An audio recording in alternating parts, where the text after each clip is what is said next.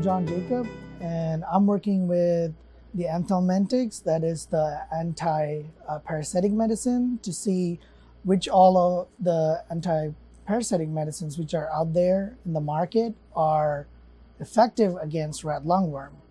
And to do so, we developed a death assay, that's what we call, using a stain which is only staining the dead cells. And the stain is called propydiamidite.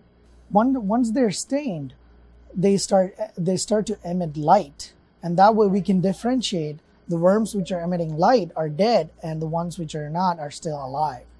So, and also we found out that the worms, the outer skin of the worms, they're made of a protein called collagen, and they themselves emit light in a green spectrum. So right now we can see the dead larva emitting in red or yellow light and the live ones emitting in green light. That way we can differentiate, and so we can test different drugs, including other chemical compounds like bleach or iodine or a potassium permanganate, if they have an effect on the larva and if that kills the larva.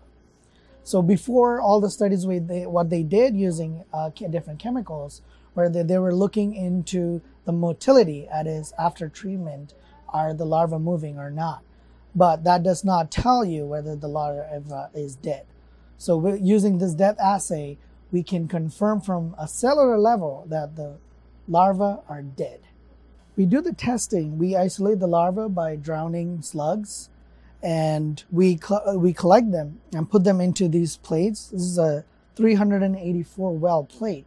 This plate has 384 small wells, and what we do is we put 100 larvae into each of the wells, depending on how many drugs we are testing, and on these individual wells we add our drugs, and then after that we add the stain, and after staining we look under a microscope which is capable of imaging high content images.